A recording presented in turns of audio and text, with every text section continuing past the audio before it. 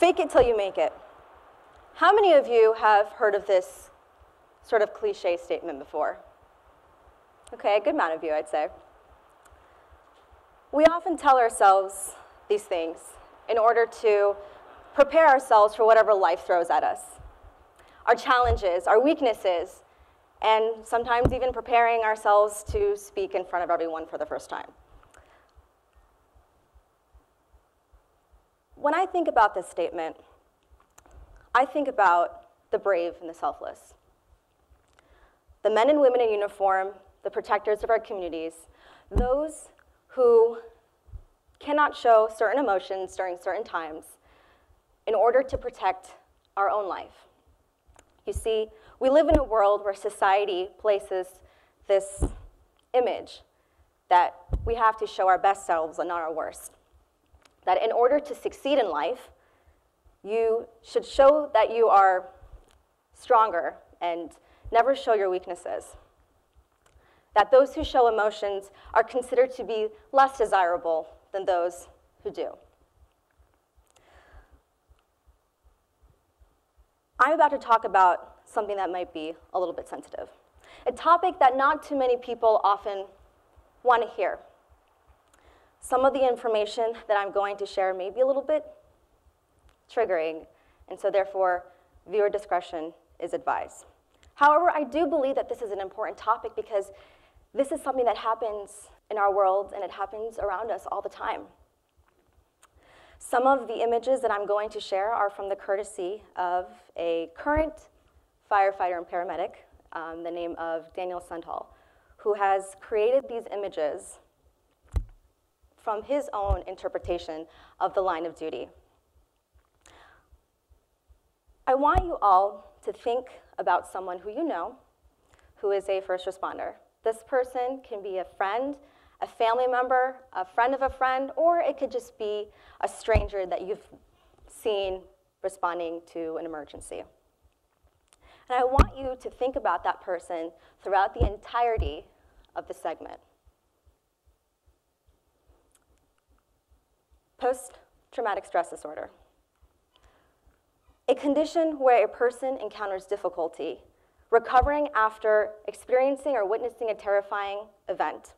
This formulates itself into certain symptoms, such as nightmares, anxiety, mistrust, and flashbacks.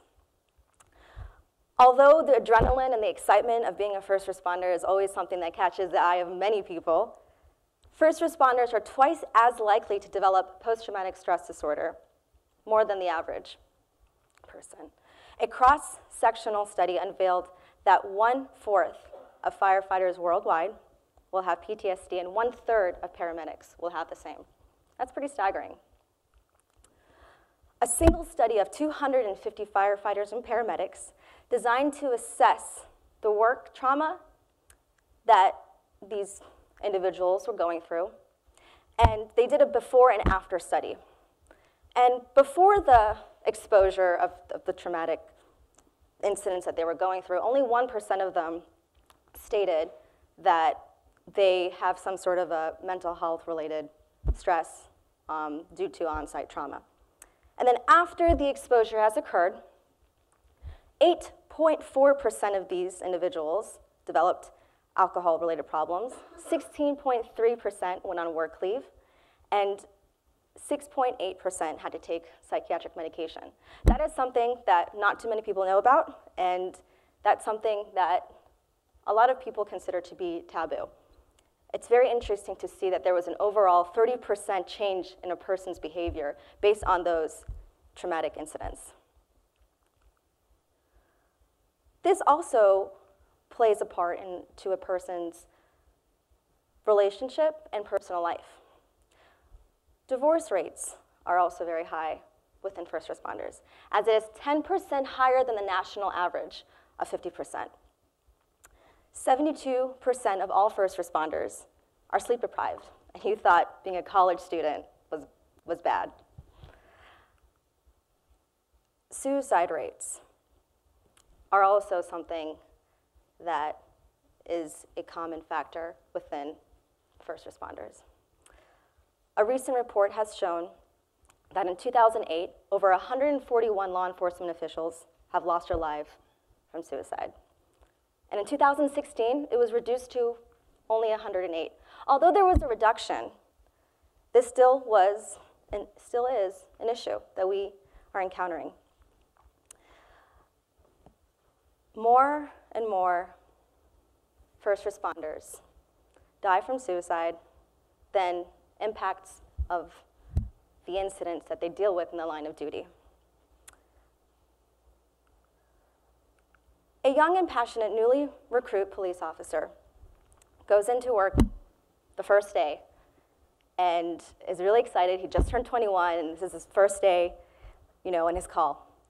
He wants to prove that he is different from all of the law enforcement officials that the society portrays in a negative way, until he is faced with the chilling call of a murder scene in an impoverished area. How will he respond?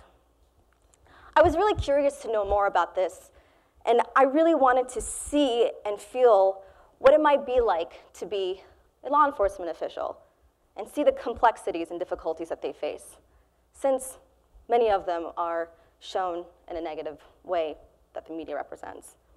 So I went and I spoke to a captain of a the police academy, and he told me to do this police simulation training.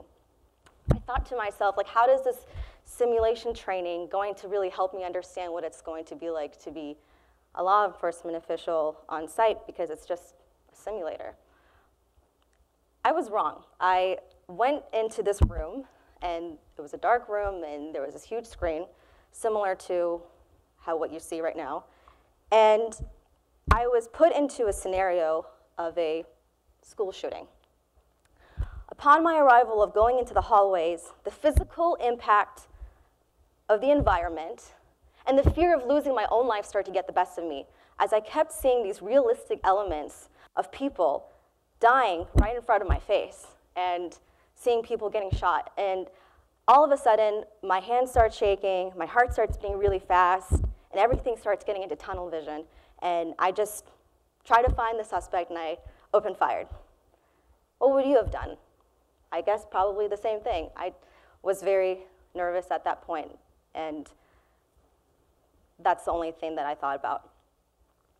And then I thought to myself, I said, I wonder how the situation would have played out if a law enforcement official who was dealing with symptoms of post-traumatic stress was also forced to make a split-second decision in a high-risk environment. It is reported that many first responders often don't like to talk about these things because they lose respect, and it's just not something that they do. And it's not just law enforcement officials who have this macho protected role of, trying to save the communities and not let their reputation get the best of them. It's also all of us and the rest of the first responders. You see, there's a commonality between mental health of first responders and the impact the public safety in the communities that they serve. When certain feelings and emotions are being compartmentalized and pushed aside, when certain traumatic stressors are not being acknowledged, it shows itself in other ways in the long term.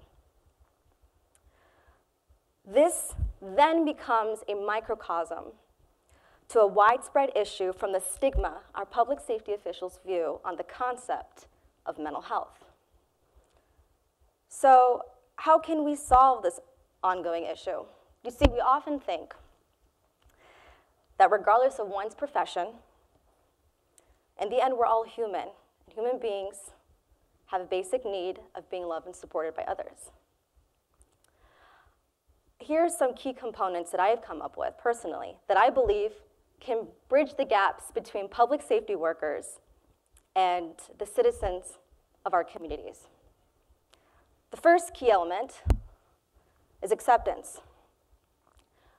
To be accepted in such a way that with or without having a personal defect will not only stabilize a person's self-esteem, but it will increase the likelihood for them to ask for help when needed and not feel as though it is a bad thing to do so without the negative criticism or judgment. The second thing is empathy.